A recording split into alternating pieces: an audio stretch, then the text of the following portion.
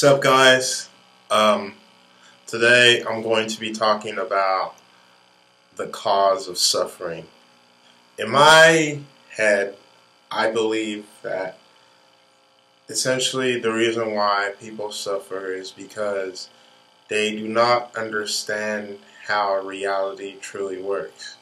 So with that said, I present to you the ultimate law, or the one law that you should truly, in every single situation, always abide by.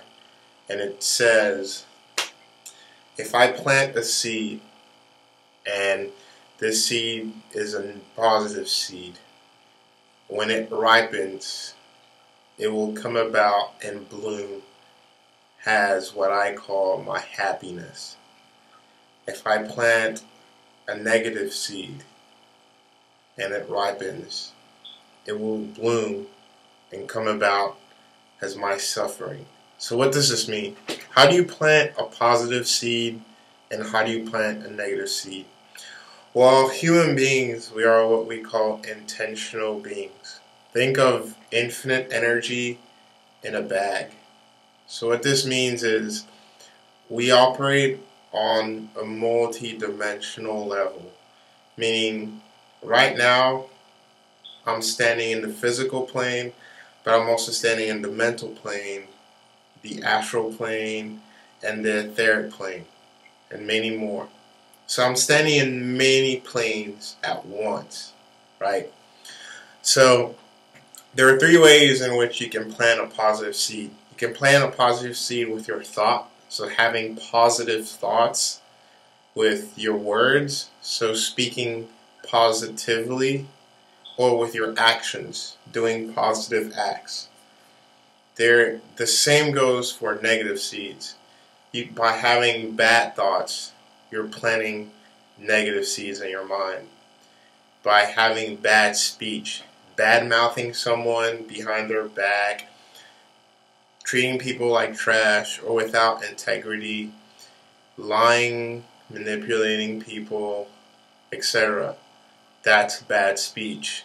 And then bad actions, murder, stealing, taking things that isn't yours or that has not been explicitly been given to you, manipulating a situation to gain a specific outcome, so withholding information from someone, etc., etc., etc. All those things plant a negative seed.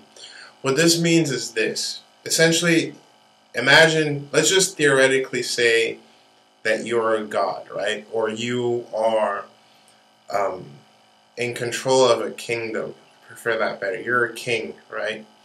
So what this means is it is up to you. It is your responsibility to dictate what is a good action in the kingdom, like what is the right behavior and what is not acceptable, what is behavior that is not to be tolerated. And how do you do this? By your own personal actions. So say, for example, you lie. By you lying, you're pretty much saying that that is a positive behavior.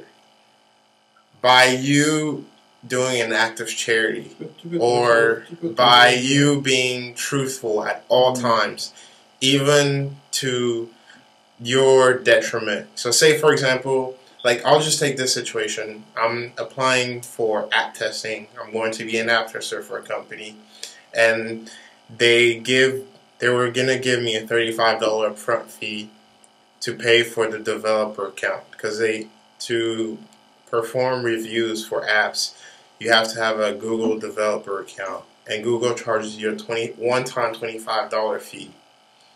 The thing is, I already have a developer account, right? And my heart was telling me, let them know that, but ask for the full amount anyways, right? What I could have done is instead just taking the money for myself and kept it. They wouldn't have known, but I would have. And that's what makes the difference. We can go back to the Bible when for example, after Jesus gives a speech about eat of my body, eat of my flesh, drink of my blood, right? what happened. That whole crowd that saw Jesus perform miracles, heal the sick, revive the dead, etc. They just multiply food, like from one to like somehow by magic. All those people that he helped just like vanished, up and gone. And then there were the 12 left. And what did he say? They're like, some say you're this, some say you're that. But what did Jesus respond? That's what I'm trying to get to. He said, who do you say I am? Because he doesn't care about other people's opinion.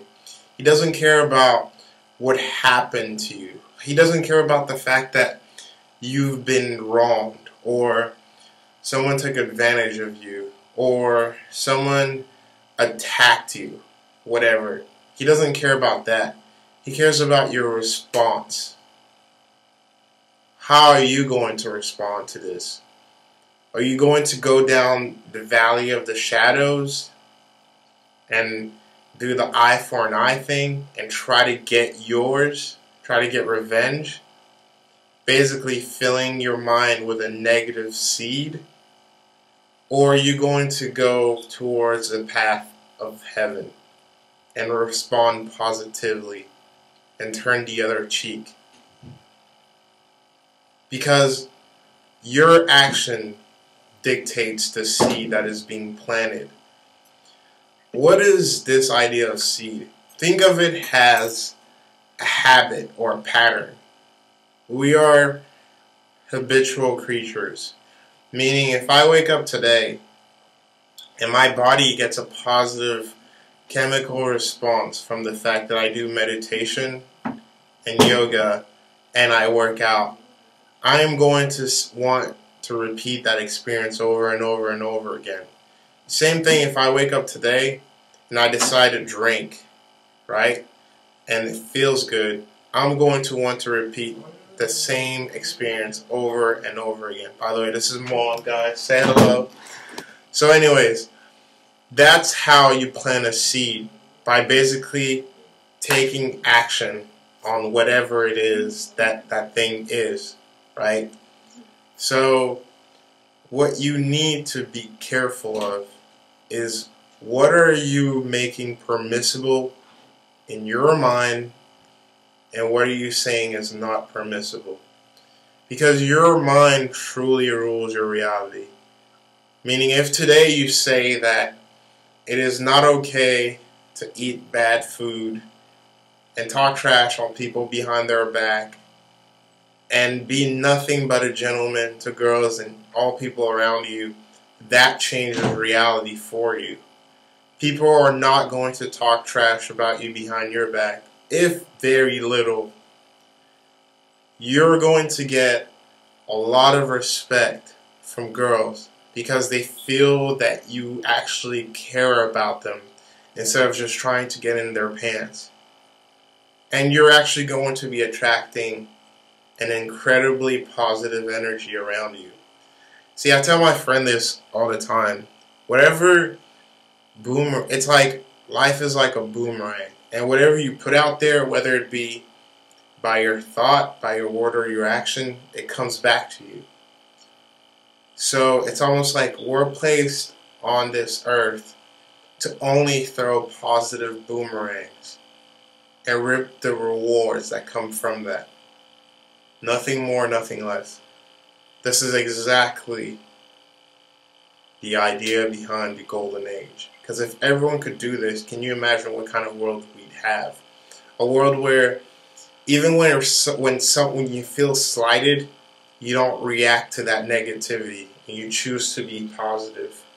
When you feel cheated, you don't react to that negativity and instead you react positively and choose to love in spite of that. When you've been hurt, you don't stay focused on that negativity and instead focus on the love that that person has given you and is still capable of giving you.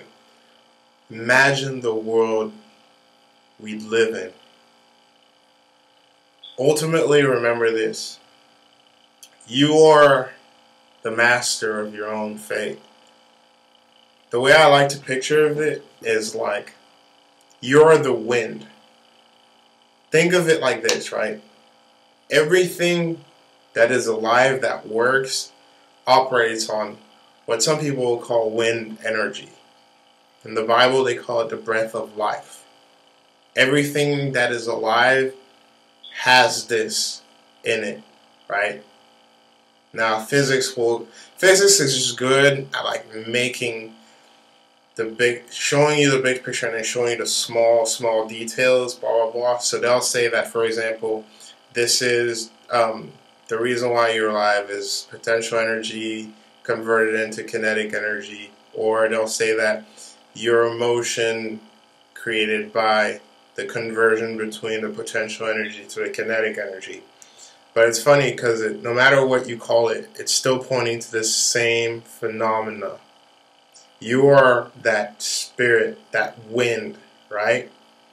And so what it is essentially is God just, imagine your body is like a cloud. Remember in the Bible he says he takes man all across lands and shows him different stuff. That's essentially what your life is. You go through all these different experiences. So it's like God just shoots you with a gun, right? Here's an experience, here's an experience, here's an experience, here's an experience, here's an experience, right? Over and over and over and over and over again. And what he wants from you is to say, thank you, God, for this experience, no matter what the experience is. Because by saying thank you, God, you are recognizing that not only this happened for your growth, this happened for you, not to you, but also that ultimately it is a good thing that happened. The two things I just said are similar, but the subtleties in them create two incredible dimensions. And that's what I'm trying to get you to see. So he just shoots you with all these experiences and you say, thank you, thank you. And by doing that, you're putting your RAS, or you're putting your focus on the positive things of that experience while discarding, throwing away all the negative stuff. It's like applying a filter, right? And so by only capturing the positive things, you're still able to just spiral upwards, go up and up and up, because those positive things will be teaching you. It's like that 1%, 1%, 1% to greatness, 1% to greatness. Every time you focus on a negative thing, you slide back. Have you noticed, for example, when you're depressed, you don't want to do anything? When you're anxious or stressed, you don't want to do anything. You literally feel like you're stuck in place. It's like a mud pit. As opposed to when you're positive, you just want to keep going and going and going and going and going and going and nonstop. Especially when you hit a flow state.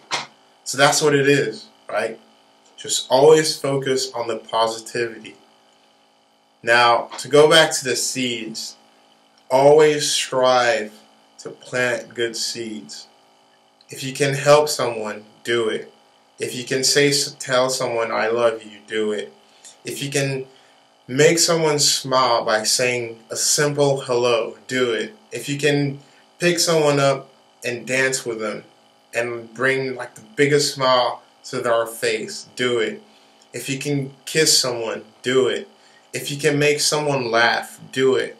If you can, there's so many ways to be an incredible source of positivity to someone's life.